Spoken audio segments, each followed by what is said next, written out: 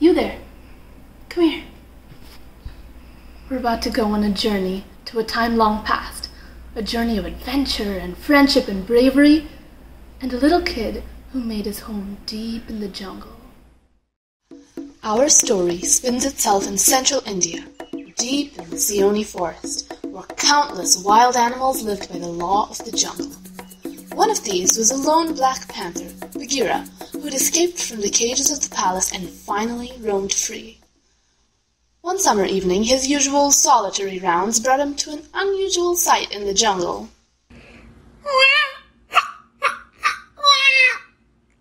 A man cub in the jungle? Bhagira didn't know what to do. A wave of pity washed over him for the orphan, and he took him to his wolf friends who had little cubs of their own. Who left you here all alone? The wolves raised him as their own. Bhagira often came to check in on little Mowgli, bringing Baloo the bear to teach him the law of the jungle. Hey, little man. Show me something I taught you. Hey-ya! There we go. Just remember, if it sees you before you see it, it's gonna eat you, little man. All right. Are we going hunting today?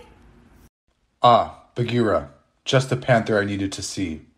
I have news. Sher-Khan has returned to our part of the jungle. What? That can't be. Mowgli is in danger? Yes. The Wolf Council has discussed it. We no longer see it prudent to keep the man-cub here, in harm's way. But Akela, this is the only home the boy's ever known. And we can no longer protect him. Not from Sher-Khan, whose only weakness is the red flower. Only man has the red flower. Precisely. He must go back to the man village.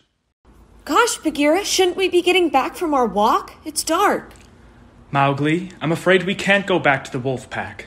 It's not safe for you anymore. I'm taking you back to the man village. The man village? But I want to be here with you and Baloo. It's not safe for you anymore.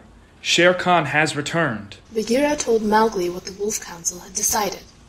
But Mowgli was not put off. He whined and protested. I can take care of myself, Bhagira. But to no avail. We're going to the man village, and that's final. As they rested for the night, Mowgli stewed in the unfairness of it all. So much so that he didn't see Kaa, the snake, slithering up behind him.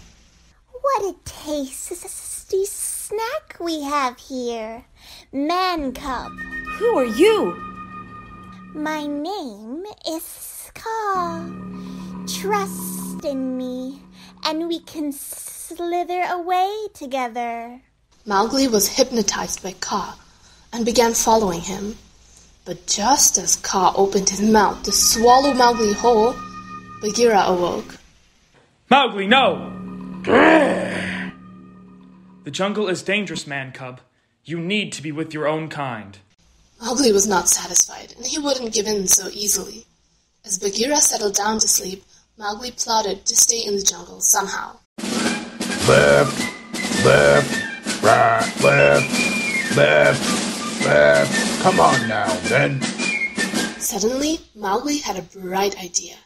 He scampered up to the herd and joined them. He could make his escape and be protected. They hadn't gone very far when Bhagira awoke for the second time to find Mowgli gone. Oh, I'm getting awfully frustrated with this panther and man-cub chase. Keep in mind, fellows, we're the Elephant Patrol. Colonel? Stop! Stop! I say halt!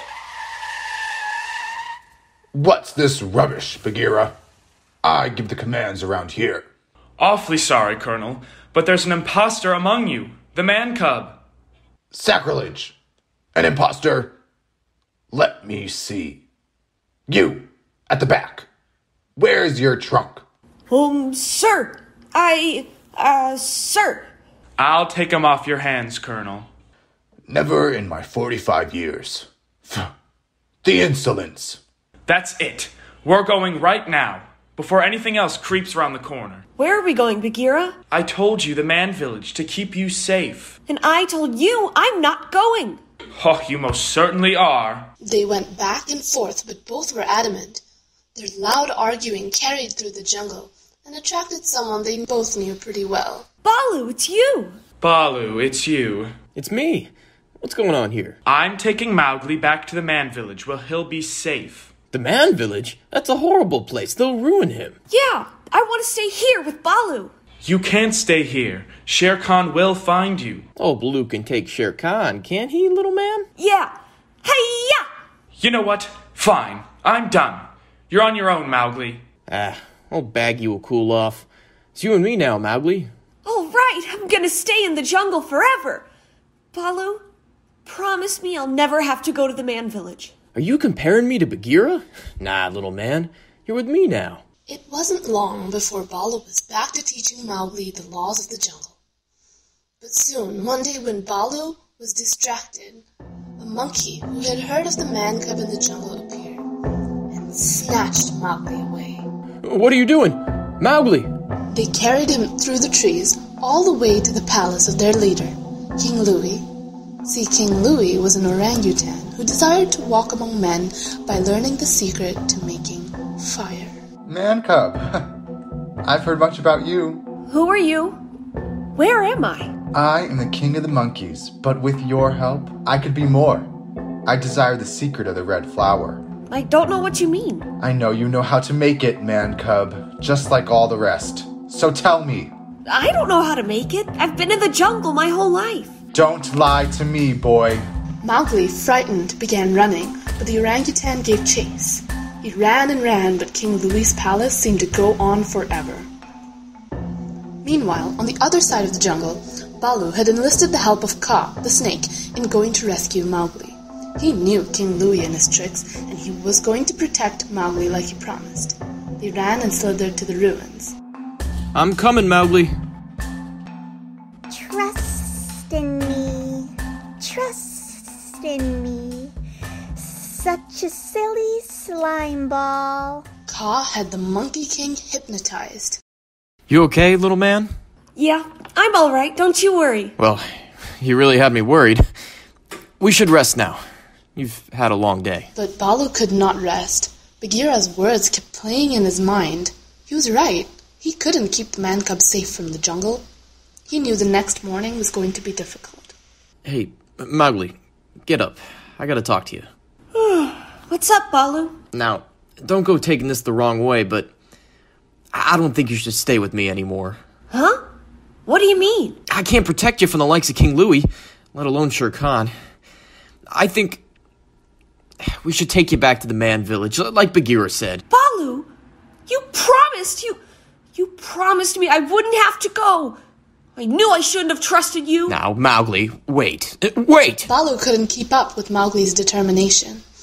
As he ran, his destination was made clear in his mind. He had no other choice. He needed to defeat Sher-Khan, and the only way to do that was the red flower. Panicked, Balu had gone to Bhagira for help and told him everything. This is exactly what I was afraid of. Together, they tore through the jungle for someone who could help. This is balderdash. Highly irregular, you know. But, yes, the elephant patrol is fantastic. I'll tell my men to be on the lookout for the little scoundrel man cub. Thank you, Colonel. With Sher-Khan on the prowl again, he's really on his own now. If we don't find him... Oh, Bhagira, you've said too much. For nearby, hiding within the grass, was Sher-Khan herself, listening to every word. And now Mowgli was completely alone. Meanwhile, Mowgli had successfully stolen fire from the man village and was now steeling his courage to face Sher-Khan. Little did he know that he wouldn't have to search very hard. Hello, man cub. It's about time we met. I'm not afraid of you. Oh, you should be. Or don't you know what happened to your parents? I don't care. I'm not afraid. Oh, you men. You're all the same. Balu, you're here! As expected, Balu didn't last very long in that fight. But it gave Mowgli enough time to run. Except he ran towards Sher-Khan and tied the red flower to her tail. Ah! Man cub! What have you done? Balu? Are you okay? Balu? Mowgli, it's okay. He's in a better place. No! Balu! I comforted him as much as I could. But just as we were leaving... I was pretty good, wasn't I? Baloo, thank God you're okay! Oh, it'll take more than that to take this bear down. And so, Mowgli was reunited with Baloo and Bhagira, back to learning the laws of the jungle and getting into all kinds of trouble. He still wondered about his human parents like he used to, but now he knew he had a family in the jungle, from the wolves that raised him to his best pal Baloo. I don't say this often, man-cub, but well done. It's all that learning from me that really did it. Sure, Baloo, that's what it was. After fighting tooth and nail to stay in the jungle, it paid off. This little 10-year-old had bested a tiger just by being brave and loving his friends. It is now time, my listeners, for us to leave the Seoni forest. Until our next story. Hi, everybody. I'm back to tell you that if you want to enjoy this spooky season with your own shadow puppets, we've got you covered. It's easy to make this bat and this ghost at home yourself. You will need a pair of scissors, scotch tape, 2 pencils, a hole punch, your scrap cardboard, and of course, your printouts. All you have to do is print out the shapes of these guys, which are in the PDF in the description of the video. Cut them out.